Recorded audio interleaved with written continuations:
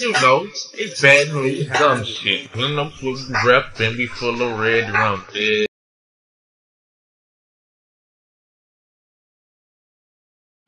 Welcome to the Rick. You already know it's your girl Payday, and everybody loves Payday like the first and the motherfucking 15th. Before y'all get comfortable, make sure y'all like, comment, share, and subscribe. Okay? But I'm usually on here putting y'all in that rec business, but on this one, I'm going to be putting y'all in that industry business, okay? Or should I say that cringe industry business, because the industry is fucking cringe as fuck right now, but let's get into it. So in this video, we will be listening to a rapper that goes by the name JT the Bigga Figga. He is a rapper from the Bay Area.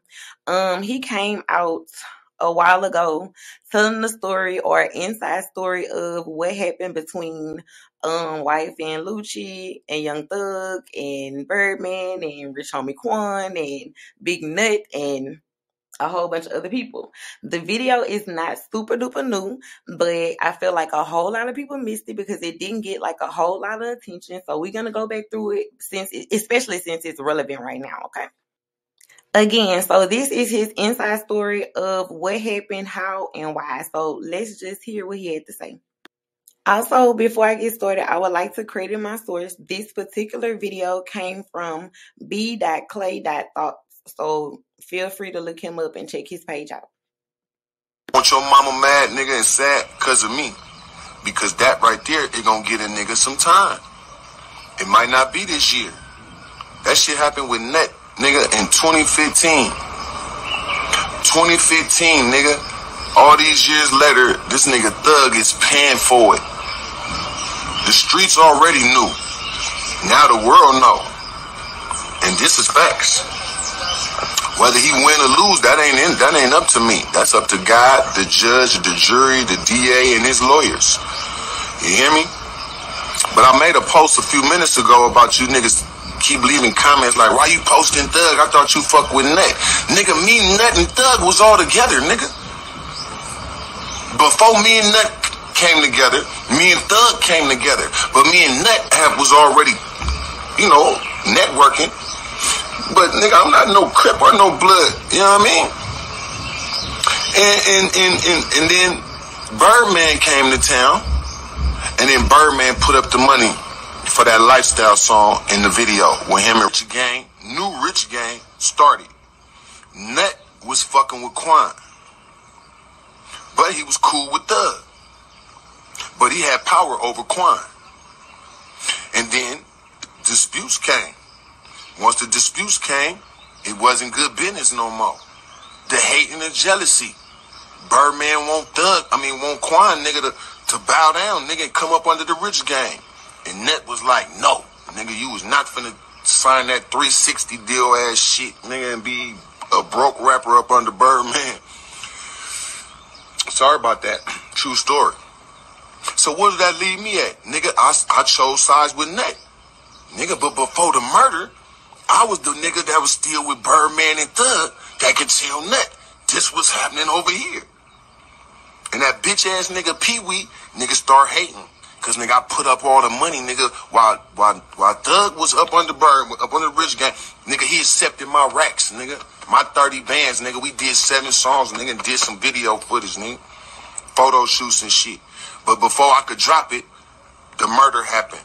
Now the beef is on. Nigga, so I know, nigga, I was in the middle of this shit. The next day, when Nut got killed on the 15th, on the 16th in the morning at 8 a.m., I was the first nigga at Nut mama house. And she grabbed me, said, they killed my baby, nigga, and pulled me on her bed, nigga, and held me like a fucking kid, crying that they killed her son. Nigga, don't play with me, nigga. My thoroughbred footsteps in this shit, nigga, is thorough. So when I see them little comments, I just say, let me talk to all of them niggas. Cause can't no nigga in Atlanta tell me nothing. No nigga in no state could tell me nothing. See, when you depend on niggas, that's when they can control you.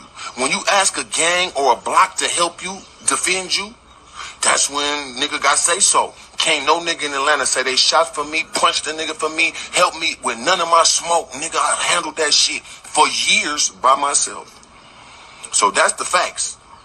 That's why I still go there, nigga. You can't find no niggas that's shitting on me out there. They might can start. But nigga, how you gonna shit on me? Nigga, you niggas ain't robbed me. See, I like that part. I love it. Yeah, I got these wounds to prove it, nigga. Nigga, I ain't let no nigga rob me, nigga. You might rob them other Cali niggas coming out there. Nigga didn't rob JT though, nigga. Bay Area nigga a little different. We trained to go solo missions. We trained to go, don't ask no nigga for no help. That's what I learned in the Bay Area, San Francisco, Fillmore war that was going on. Don't ask for no shooter, do it yourself. Don't pay no nigga to shoot for you, do it yourself. Shout out to my OGs, told me that. You know, the nigga you pay, the nigga that could take your ass out later. So we heard what he had to say, and in my opinion, I feel like he was explaining a lot of the gang culture and how this was all gang related. That's in my opinion, mixed in with some industry shit. Like I said, that's just my opinion. It's really unfortunate that he was talking about the gang lifestyle, and now Young Thug is being accused of his record label being tied to the gang lifestyle. It's interesting, but y'all comment below. Before y'all leave, make sure y'all like, comment, share, and subscribe, and I'll see you guys later. That's what we do down here. Here. Full of them blunts, niggas, and beer. Here. Yeah.